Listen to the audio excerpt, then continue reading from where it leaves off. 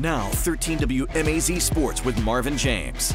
Welcome back, sports fans. It's the final countdown. John Milledge Academy playing in their 6th straight title game, looking to make it 5 championships in a row. Tonight, Valwood is in town for the 3A GIAA Finals. And here come the Trojans onto the field, 62-0. Their last loss came on this field back in 2018 to Frederica in the state championship game. They haven't lost since. Opening drive of the game for JMA, 4th and goal from the 3. And Valwood rises up with the goal line stand to force a turnover on downs against John Milledge. Now, end of the first, another 4th and goal for JMA, but this time they would make it work. Javion Butts, he gets the ball and gets across the goal line for the touchdown.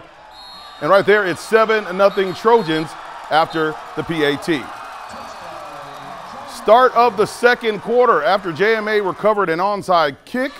Colt McMichael at quarterback, he tosses to Bud Veal.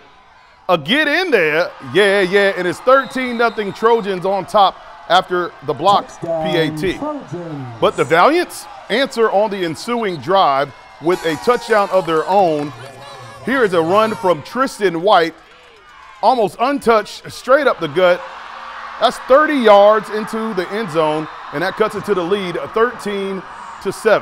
Now, midway through the second quarter, Valwood would strike again, and this time it's a jailbreak screen, and he's not gone. He's gone. Marquise Fennell makes the defense miss with a 62-yard touchdown to take a 1-point lead, 14-13 at halftime. Moving along to the third quarter, JMA driving, but Colt McMichael's pass would be intercepted at the 3-yard line by Valwood, and the Valiants would turn the turnover into points. Other end of the field, quarterback Tate Snellgrove with a 19-yard keeper.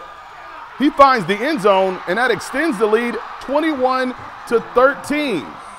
But back comes JMA, Colt McMichael. He connects to his favorite receiver of the night, Bud Veal, and that's good for a touchdown. The same two tied the game on a 2-point conversion, and we have a 21-21 tie ball game. But 8 minutes left into the fourth quarter, JMA trailing 28-21. Valwood piles on another score from 3 yards out. The streak is over and stands at 62 straight wins in a row. Valwood goes on to take the GIAA AAA state crown. 42-21 is your final, but what an amazing 6-year run for Coach J.T. Wall and John Milledge.